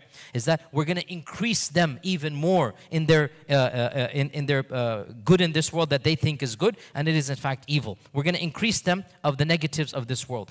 For us, if we come out of a calamity, if we exit out of a trial, having come closer to Allah subhanahu wa ta'ala, then this is the clearest sign that insha'Allah, this trial was not a punishment, it was a blessing to us. It was a gift to us. As I said, anything that brings us closer to Allah is a gift Allah gives us. There is no punishment then. Allah Azza wa Jal knew we're weak. Something is blocking our journey to Allah. Allah tests us, lifts the veil. And in fact, you can answer this question yourself to get a sense of where this is going. If I were to ask you, other than Hajj and Umrah, if I were to ask you, at what point in your life did you feel the closest to Allah? At what point in your life were you spiritually at the highest point? Chances are 9 out of 10 of you would think of a very difficult time in your lives. Going through a divorce or the death of a loved one or a financial crisis or some massive cause of anxiety, you were actually close to Allah. Well, guess what? That's the whole point. Allah wanted you to taste that sweetness. Allah wanted you to be raised up. So by testing you, not a punishment in this sense, even though it acts as a kafara of your sins, by testing you in this manner, Allah subhanahu wa ta'ala raised up your ranks. So, bottom line, any calamity that causes you to increase your spiritual awareness, it is actually Allah's gift to you. It's not even a punishment in that sense. It is a gift to you. Now, a calamity that doesn't cause you to come closer to Allah, that should be very scary. It should be frightening. فَلَوْلَا إِذْ جَاءَهُمْ بَأْسُنَا تَضَرَّعُوا وَلَكِنْ قَسَتْ قُلُوبُهُمْ. Why didn't they reach out to us when the punishment came down? But their hearts became hard. Why didn't they reach out to us? Why didn't they connect with us when the punishment came? But because they didn't, their hearts became hard. Allah says in the Quran, مَا يَفْعَلُ اللَّهُ بِعَذَابِكُمْ إِن شَكَرْتُمْ وَآمَنْتُمْ. What will Allah gain by punishing you? We don't believe in a sadistic God. A'udhu billah. We don't believe in a God that loves punishment and evil. وَلَا يَرْضَى لِعِبَادِهِ الْكُفْرِ وَاللَّهُ لَا يُحِبُّ الْفَسَادِ. What will Allah gain by punishing you? If you have faith and show thanks. Meaning, if you don't have faith and you don't show thanks, a little bit of punishment might cause you to wake up. A little bit of trinkling of pain and suffering might cause you to avoid a bigger pain and suffering. So even this is Allah's rahmah, disguised for us as pain, but it is rahmah. Allah says in the Quran, وَلَنُذِيقَنَّهُمْ مِنَ الْعَذَابِ الْأَدْنَى دُونَ الْعَذَابِ الْأَكْبَرِ لَعَلَّهُمْ يَرْجِعُونَ. We're going to cause the Quraysh here, we're going to cause the Quraysh to taste a little bit of punishment. Not the big punishment, meaning the akhirah. So that, insha'Allah, so that they can come back to me. لَعَلَّهُمْ يَرْجِعُونَ. Allah shows us the wisdom of pain. Allah shows us the wisdom of sending calamities. And when COVID struck 2.5, 3 years ago, I gave a whole khutbah that at the time when it went viral, shouldn't say viral, but COVID, that's pun not intended. But at the time it was widely seen, the wisdoms of COVID, the wisdoms of why this is happening. And point number one, to bring humility to an arrogant mankind. To humble ourselves to the power of God. We thought we had conquered the world. We can go to the moon and back, break the supersonic barrier, go faster than light. We thought we had everything. And Allah showed us, بَيْنَ عَشِيَّةٍ وَضُحَاهَا, between a day and a night, Allah showed us how impotent, powerless, infinitesimally minuscule we are compared to the qudra of Allah subhanahu wa ta'ala. This is of the wisdoms of having a global calamity and crisis to bring about a sense of spiritual humility. And it terrifies me that mankind doesn't seem to have learned from that. And we exit this crisis, many of us, may Allah protect us, without having learned those lessons. So anyway, this answers your question, inshallah. So this is, you've talked about the manner in which when one has anxiety, one can, and one just found, and this follows up on that question, so how you distinguish whether it's a trial or a punishment.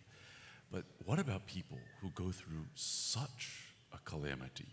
It's so deep, it's so painful, that they lose a loved one. I mean, we all know what is the, a'udhu billah, what is the greatest pain in life is losing a child. And sometimes when that happens, or something like that happens, a person is to the point where 3 days isn't going to do it. Getting back to you can try, but still waking up in the morning, tahajjud, they're not going to be able to wake up for tahajjud. And there are so many things, so just even getting to that point of being able to get up and pray, of even being able to think straight in some situations, and to really turn to Allah subhanahu wa ta'ala with a sound heart and a sound mind. What then would you say for people in that type of situation? So again, from the Sirah we learn, we have a role model in the Prophet sallallahu alaihi wasallam. You said the most difficult tragedy that a human faces is, generally speaking, the loss of a child. This is very true. Our Prophet sallallahu alaihi wasallam didn't lose 1, 2, 3, 4, 5. He lost 6 of his 7 children in his lifetime. 6 of his children at all stages of life. Newborns, toddlers, infants, married without children, married with children. He buried in his lifetime 6 of his own children. بِأَبِي وَأُمِّي صلى الله عليه وسلم. لَقَدْ كَانَ لَكُمْ فِي رَسُولِ اللَّهِ أُسْوَةٌ حَسَنَةٌ. If Allah tested him with such great tests and trials, Who are we to say we're not going to be tested with anything? There is nothing to say to such a person except the consolation of a Prophet ﷺ, that if Allah tests a parent with the loss of a child, that child and his patient, that child will be a means of intercession for him on the Day of Judgment. In fact, Al-Hafidh ibn Hajar, he lost 2 of his children in a plague. And he wrote a book. Actually, he wrote a book about plagues that's also been printed. But he wrote a book about the consolement to bereaved parents at the loss of their children. And it's like a 40, 50-page booklet that's available in print. I forgot the name, it's rhyming Arabic title. That is a collection of ahadith and a collection of wisdoms of the sayings of the past.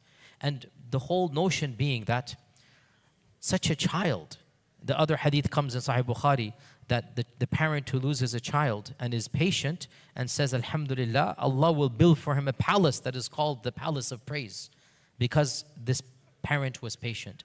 There is no way to cope with such a loss except through connecting with Allah. I call this theological therapy. And honestly, I feel genuinely sorry for those who don't believe in God. How do they live life? Wallahi, I don't know how they would live life. The fact that we believe in God, we believe in qadr, we believe in akhirah, we believe in heaven, we believe in an afterlife, it helps us cope with any tragedy that happens to us. When you take that away from people, subhanAllah, I don't know what you're going to substitute with. Wallahu a'lam. So following up on that, and this is a question that a few people had, what do you do for a person who's in such a state of clinical depression that they can't do that? What, for that individual, what would you say? And a few of the people asked, how do we help a person who's in such a state of clinical depression that they find it difficult to even engage in those acts? So firstly, let me say that clinical depression is a reality. And it is possible for that reality to exist independent of faith. Some people say, and I used to be amongst them 25 years ago, that if you have Iman, then you're not going to be clinically depressed. I said this because I was taught it as an undergraduate, and my teachers would say this. I was wrong. They were wrong. There is something called clinical depression. We're not talking about sadness. We're talking about you have an issue for years, and treatment is required, and that treatment could be therapy, it could be trained counselors, or it could even be medication. To battle anxiety, to battle depression, there are 3 F's that help but not necessarily solve: faith, family, and friends. These 3 F's, faith, family, and friends, in that order, will always help you. And generally speaking, for 90% of people, inshallah, it's enough. But there are people whose faith could be strong, and they have good family, and they have good friends, but they're still battling clinical depression. There could be an actual clinical problem, or there could be mental trauma from childhood or something of this nature. And we have to overcome the stigma of pretending that depression doesn't exist, of getting help meaning something is wrong with you. It's only recently that medical practitioners are understanding that depression is an actual reality that could be because of a hormonal imbalance, or could be because of something in your life that happened and you haven't dealt with it properly. This is only recent. Unfortunately, because it's recent, most of our Muslim societies, they dismiss the reality of depression, of potential suicidal thoughts. And they say faith alone is good enough. And I say faith, family, and friends is generally good enough, but not always. And if we find that it's not helping, then we should encourage therapy. We should encourage getting analyzed by somebody who's a trained medical practitioner. And again, because I'm also a resident scholar and I'm dealing with my community, I know many people that have come to me and told me point blank that all the Quran they read, all the salah they did, it didn't help them when they started taking this drug, whatever it was, meaning that, the prescription, whatever, solved everything. They had a hormonal imbalance. They had an issue, literally, that's a medical issue, right? And taking whatever issue was prescribed to them by the doctor changed everything, and they're normal now. I had another case, again, because I'm dealing with this, I'm humbling myself that, you know what, I don't know everything. These people know their specialities better than us. There was a case I dealt with, again, I don't want to go into details, but yani, how else to say this? A lady had trauma inflicted on her as a child. I hope you understand without being explicit here. And she wasn't able to function as a wife normally, going through depression and whatnot. Husband had no clue. Why is this happening? I'm being nice and good to her. Why is it happening? Turns out she had trauma that she needed to deal with. And guess what? Going to a trained therapist who knows how to unpack that childhood trauma, right? Actually solved the problem, and now the marriage is normal and functional. They have kids. They actually were not able to have kids for the beginning year or two, and this person came to me, whatnot, and I found out what's going on, and I said, go to see a trained therapist, and subhanAllah, it actually helped. So I'm seeing in my own life with the people around me that, you know what? There is something called actual clinical depression. And we need to remove the stigma that we have unfortunately given to this regard, that sometimes listening to the Quran is not alone to overcome, anxiety. So obviously, because time was limited today, I didn't say it in the lecture, but I'm very glad this question was asked, because I do say this in the longer seminar that I give about the necessity of turning to trained, licensed therapists, psychiatrists, medical practitioners, and maybe analyzing, is there something beyond just, something that can be cured on one's own. Wallahu ta'ala alam. Alhamdulillah, thank you for expanding on that, because that was actually the next question which several people asked who were taking drugs for anxiety or taking drugs for BPD or things along these lines. So, alhamdulillah, that's excellent. And I think that is something many Muslims need to know, that there should be no stigma against it in our community. So another question that some people asked is, what should I do? How should I feel if I'm not being given any trials? There is no such thing as not being given trials. There's no such thing. Allah says in the Quran, وَنَبْلُوكُمْ بِالشَّرِّ وَالْخَيْرِ فِتْنَةً. You're going to be tested with good and with evil. You are being tested and tried at every instance of your life. Sometimes you experience that test and trial, and at other times you might not be aware of it. So right now as we speak, if you are healthy and wealthy and you have free time, you are being tested and tried. This is going on and off. What are you doing with your health and wealth? Are you being generous with what Allah Azza wa Jal has given you, right? So if you are not feeling the test, realize this in and of itself is a problem, because the test is around you at every instance of your life. Our Prophet ﷺ said, 2 are the things that people don't take advantage of: good health and good time. Our Prophet ﷺ said, take advantage of 5 things before 5 things. Beautiful hadith here, right? And of them, your wealth before you become poor, your free time before you're busy, your health before you become sick, your life before you die. This is our test, okay? Allah says in the Quran, إِنَّمَا أَمْوَالُكُمْ وَأَوْلَادُكُمْ فِتْنَةً. Your wealth and your children are a test to you. How you live your life, how you treat your spouse, how you interact with the people around you. All of this is a test. We are being tested every single instance of our lives. True, some tests are more difficult than others, no doubt. And true, the test of depriving, which causes anxiety and stress generally speaking, is more apparent to us than the test of excess, when you have lots of wealth and time. But that is a test, and Allah will ask us about everything that He's given unto us. Remember the famous hadith of the Prophet ﷺ when they didn't have food to eat, and Abu Bakr and Umar radiallahu anhu, eventually they got food to eat. Abu al-Haytham gave them food.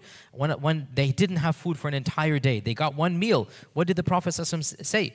Wallahi la tus'alunna yawma idhin 'anil na'im. Allah is going to ask you about this food that He has given you. This is a test. When's the last time we ate food and then we thought, I'm going to have to answer to Allah about the money I spent on this food, whether it's halal or haram, about what I did with this food? So yes, we are being tested continuously. Our life is a test. Allahu a'lam. So this does lead into something, which is some people really do have issues of clinical depression and actual disorders that sometimes they don't want to go get diagnosed, or sometimes they don't have the ability to go and seek therapy.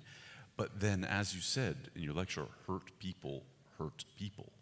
So how do we then interact with and work with others who have this unresolved trauma, whereby they are actually inflicting pain upon others and more trauma?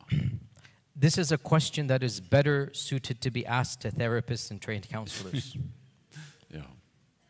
I can't give you fiqh and legal rulings, but I can say, and again I'm speaking from the American perspective, and I hope inshallah this is not happening in your land, but in our country, there is a very startling rise of depression and even suicide in teenagers. The #1 cause of death amongst teenagers in America, of a certain 16 to something, the #1 cause of death is suicide. This is a shocking statistic, shocking. Not car accidents, not cancer, suicide. It's really sad for me to say this. Last year in Dallas, our community, the masajid, had 6 suicide cases of teenagers. 6 in one city. Our Muslim community. I hope, inshallah, your community is free. I hope, inshallah, in this land, you're not seeing this. But we are seeing it.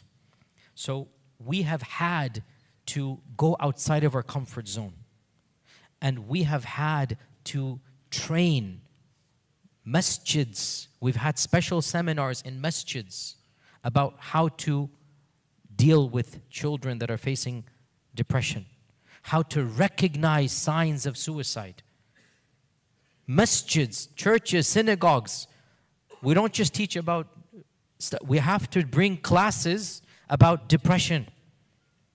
I have to give khutbahs, and I'm supposed to, and I'm very happy I'm giving it, but I'm not an expert in this, but because I'm the khatib, it's a part of now we need to do it. I've given, last year, I gave 3 khutbahs, different types of khutbahs about psychiatry, recognizing depression, teenage suicide. I have a whole khutbah about this, right? Afterwards, so many parents came, so many youth came to thank me. SubhanAllah, I have so many horror stories about this as well. I've had teenagers come to my office telling me they want to commit suicide. I'm not trained as a therapist. Shuyukh are not trained to deal with depression. They don't train that in seminaries. So we have to get outside our comfort zone. Parents need to understand and recognize signs of depression before it's too late. Even if I'm not a therapist, I'm telling all of you to find out the basics of depression and suicide and recognize it in family and friends. I had to do this for my khutbahs and whatnot. And in America, again, I don't know, but in America there are free clinics that will send you trained counselors to teach. We had in our masjid a whole day-long seminar, and it's for free because, again, this is a part of the service they provide. And of the things that we learn is a young man or woman becoming withdrawn, saying things like, it's better if I died, nobody loves me. Radical changes in social and eating habits, okay? Feeling a sense of, morbidness, always thinking about death. A 19-year-old should not be constantly obsessed with death. If they're always doing this, then as parents, and actually again, I have these stories, personal things. I had somebody come to me, say to me that were it not for the fact that it would hurt my mother, I would take my life. It's just the fact my mother loves me that I'm not. So this is how we battle stress, love. The kid told me, and I'm trying to deal with him, he told me that if I were to do this, it's a solution for me, I'd love to do it, but it's going to hurt my mother. And I know my mother loves me, and I don't want her to be hurt. This I heard with my own 2 ears in my office in Dallas, right? So what this taught me was that here's somebody telling you a solution. Love. Love. You have to love your next generation. Unfortunately, many of us think that being strict is the only way to be a parent. Strictness has its place and it has a role. But there's also got to be feelings of empathy. And again, this is Quranic. The Prophet ﷺ, Allah is empathizing with him. Literally, it's in the Quran. We know, Ya Rasulullah, it's difficult. This is therapy, to validate the pain, to validate the frustration, rather than, which unfortunately many of us did, and I've heard this again from the youth, to dismiss it. I don't know why you're depressed, you have everything. When I was a kid, I had nothing. Why are you feeling anxiety? You have this, you have that. My father would do this and that. you know, I don't understand, I'll be honest with you, why the next generation, why suicide and depression is rising. I don't understand. But my not understanding doesn't change the statistic. My not understanding doesn't change the death rate. So whether I understand or not, I better get with it. And I better understand, I have to deal with it. Now again, I'm outsider to your city or country. I don't know what's happening. I hope, inshallah, antum fi afiyah. I hope so. But at the same time, the world is a village. And what's happening there is probably happening to some degree here as well. Maybe if not to that level, but still, it is important that parents, teachers, educators recognize symptoms of depression and of suicide and monitor it. And if you are involved with the next generation, it is fard ayn on you to recognize this. There must be multiple avenues of checks and balances. And if you see something in this regard, intervene and say something so that inshallah ta'ala we can prevent anything that would be, you know, preventable, inshallah. Inshallah. Jazakallah.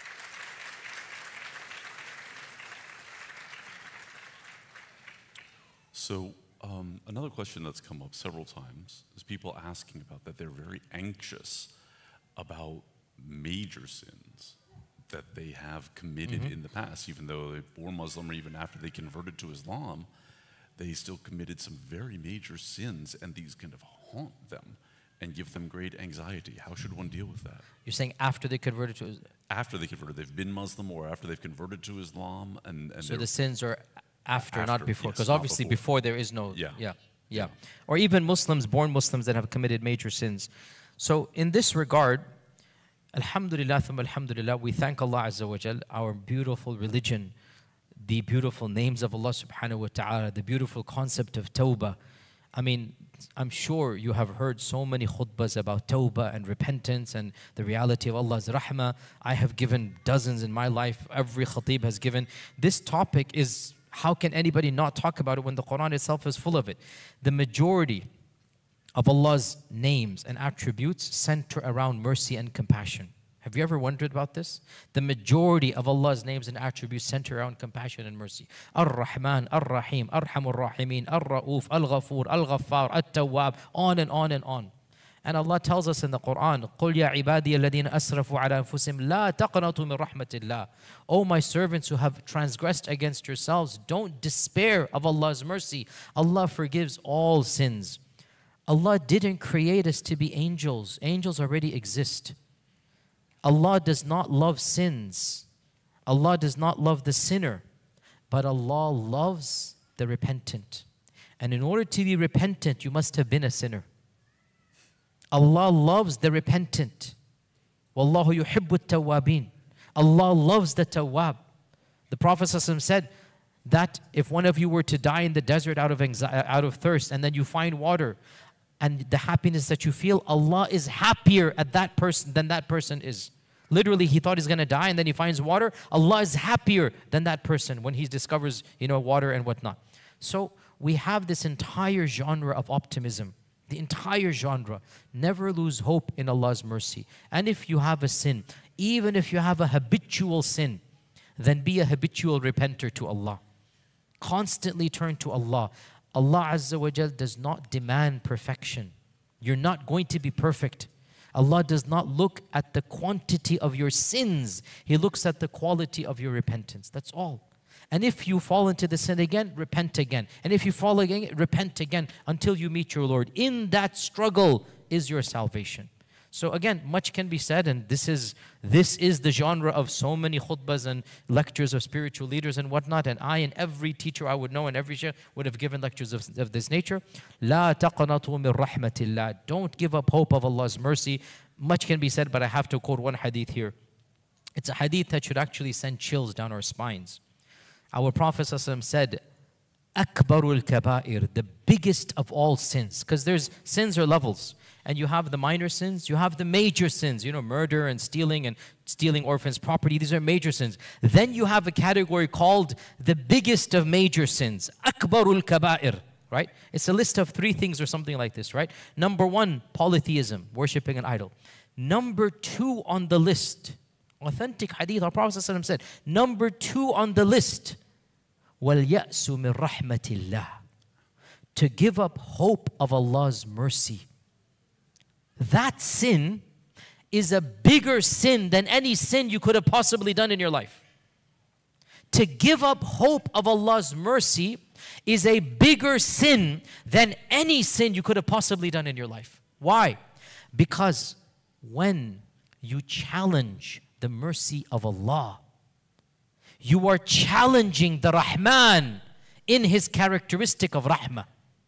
And who are you? And how much can your infinitesimally puny existence bring forth of sins that the Rahman and Rahim cannot forgive your sins? For you to say that Al-Ghafoor and Al-Ghaffar is not capable of forgiving me means you have deluded arrogance. And you are accusing Allah Azza wa Jal of a crime that is worse than any sin you could have possibly done. So don't despair of Allah's mercy. To despair of Allah's mercy itself is a major sin. We don't think this way. Allah shall forgive you. If Allah can forgive the one in Bani Israel who did mass murder of 99 people, if Allah can forgive anyone that Allah wants to forgive, then who are we and who are you?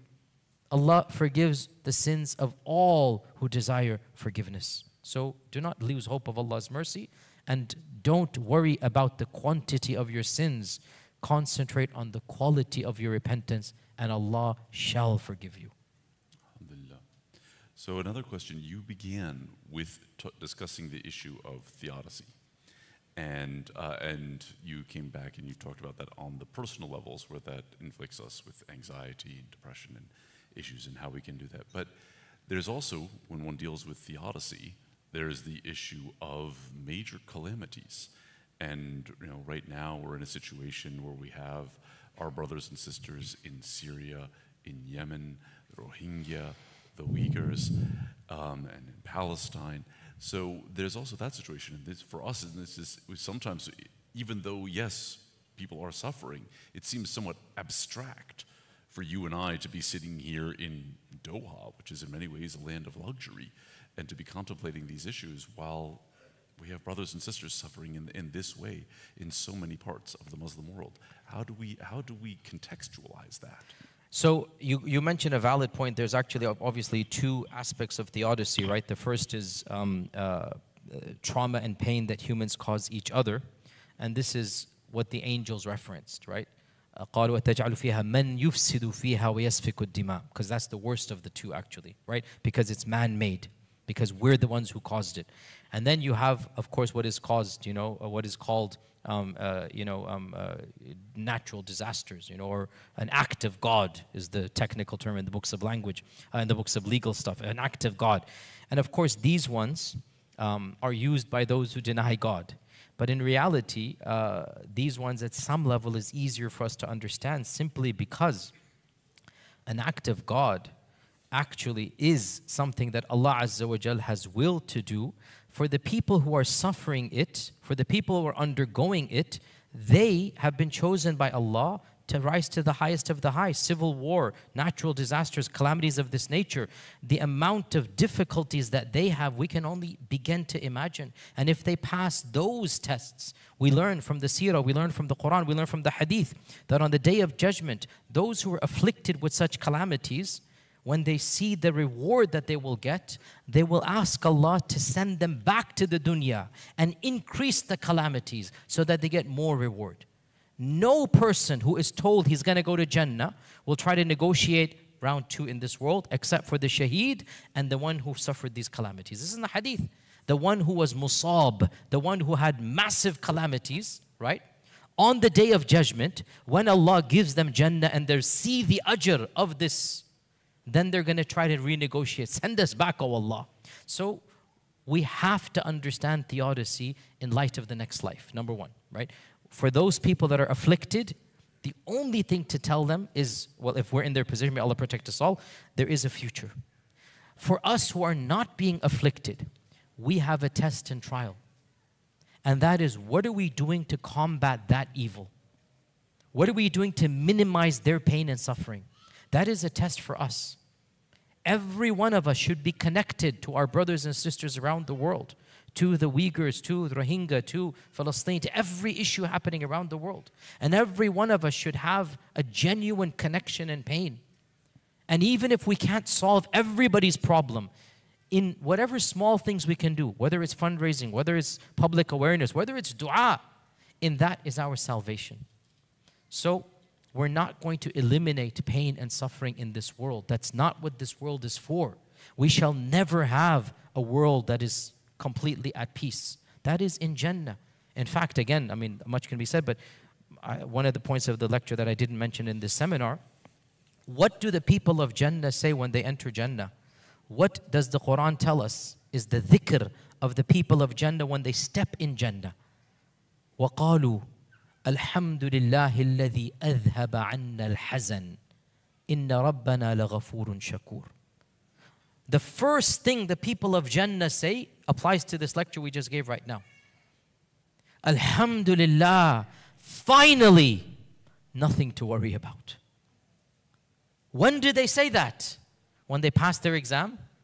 When they get the promotion? When they get married? When they have a kid? When they get their palace and mansion? When do they say, finally, nothing to be stressful about? That's not in this dunya. That is in the akhirah. What we desire is in the akhirah. Alhamdulillahi alladhi adhaba anna al-hazan. That's over there. So every one of us is going to have huzn in this world. We just want to minimize it. We don't want huzn, as we explained. But those whose hazn is a lot more, there's really only to tell them your ajr is. And that's why, again, إِنَّمَا يُوَفَّى الصَّابِرُونَ أَجْرَهُمْ بِغَيْرِ حِسَابٍ. Notice, we know this from the Quran. Every good deed is going to give us 10. Right? مَنْ جَاءَ بِالْحَسَنَةِ فَلَهُ عَشْرُ أَمْثَالِهَا. If we give 1 dinar, Allah will reward you 10. If you pray 1 rak'ah, Allah will reward you 10. There's only 1 or 2 things that there is no equation. That the equation ceases to exist. And number 1 on this list, إِنَّمَا يُوَفَّى الصَّابِرُونَ أَجْرَهُمْ بِغَيْرِ حِسَابٍ. Imagine Allah, who is al-awwal and akhir, who has no hisab. Allah says, you shall get your reward بِغَيْرِ حِسَابٍ. That's the only consolation we can give to the people, other than whatever little things that we can do. And Allah's hikmah is Allah's hikmah. We cannot question. We may make dua. We may ask Allah to lift. We should ask Allah to lift. We should ask Allah to protect us. But in the end, we are Allah's creation. And what He decides to do, we must trust His wisdom. Just like the story of Surah Al-Kahf and Khidr and Musa.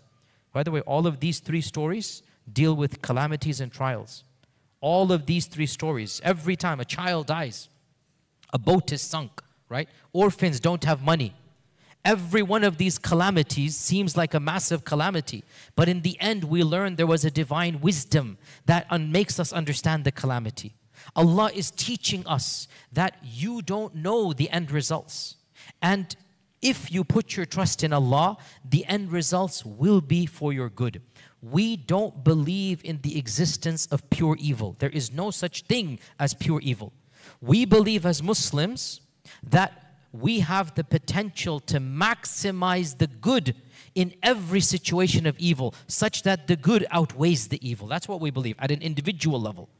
Every individual amongst us has the potential to maximize out of any situation more good than evil. And if we do it with that attitude, well then, alhamdulillah, we have succeeded in our lives. فيا ذلي ويا خجلي إذا ما قال لي ربي أما استحييته تعصيني ولا تخشى من العتب وتخفي الذنب عن خلقي وتأبى في الهوى قربي فتب مما جنيت عسى تعود إلى رضا الرب تعود إلى رضا الرب